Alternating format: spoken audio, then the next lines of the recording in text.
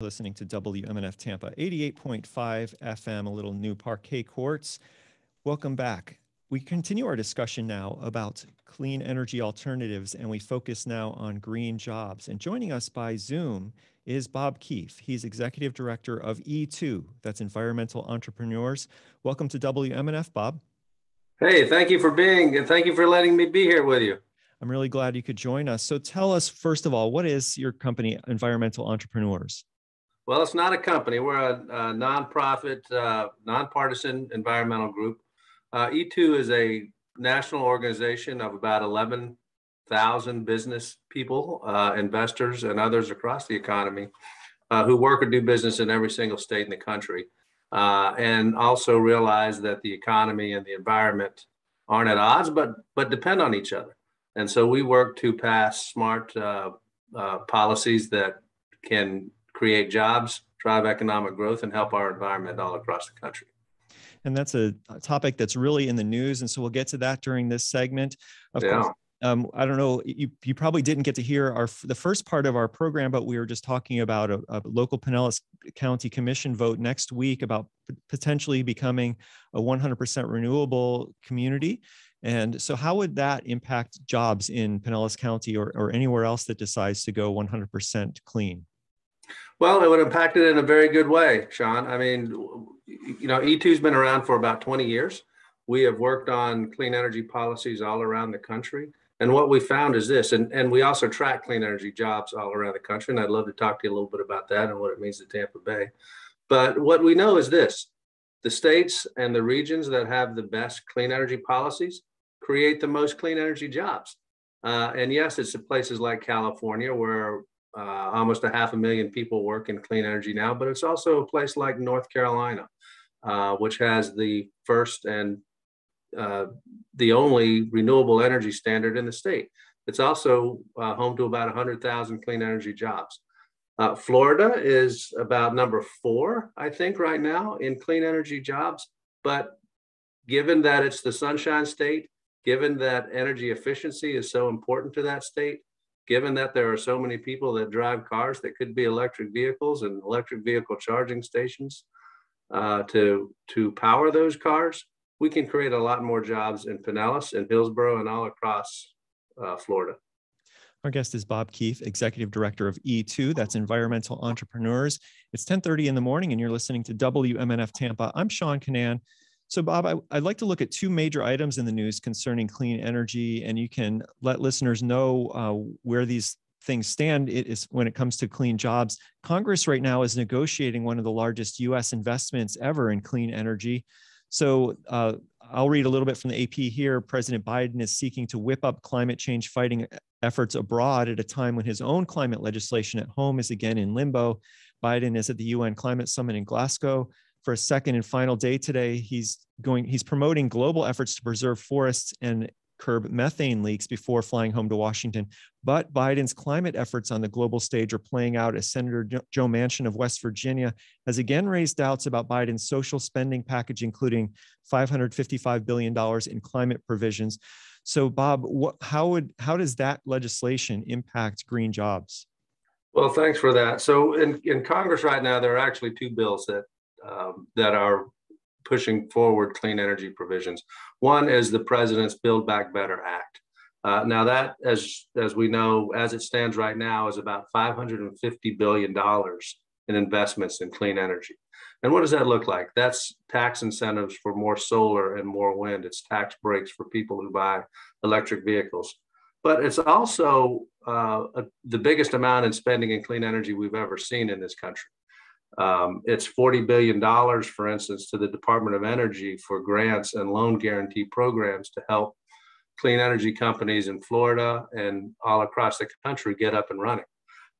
It's $3 billion to help rural co-ops, places like I used to live in Tampa Bay and was a member of the Withlacoochee River Electric Co-op up in northern North Tampa Bay in Pasco and Hernando counties.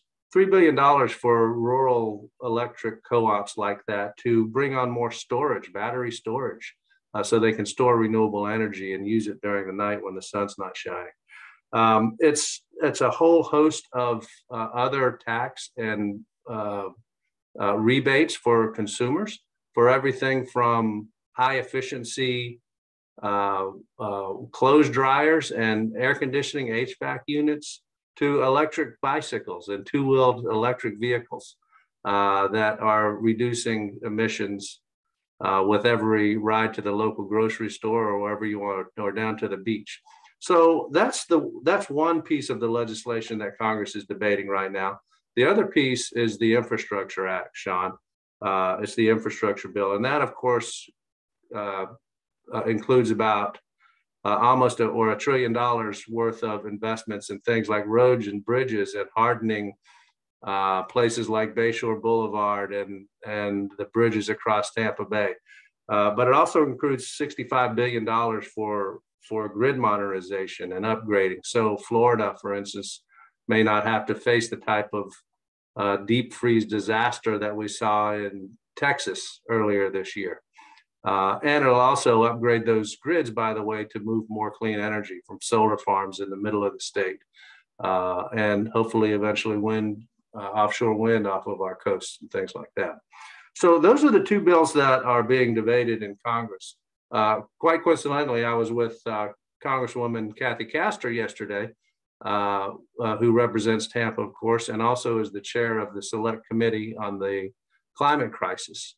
And she is very confident that this is going to go through, and a lot of people in Washington are confident that it's going to go through. And it's because, Sean, of the jobs that can be created with this. It's because of the economic opportunities that are going to be playing out all across the country, including in Florida. We had this again would be the biggest investment ever in clean energy.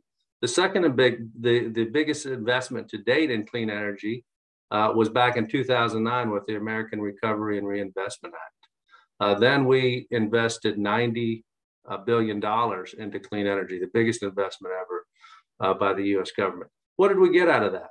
Well, we weatherized about 1 million homes, made them more efficient so they're not leaking hot air in the winter or cold air in the summer.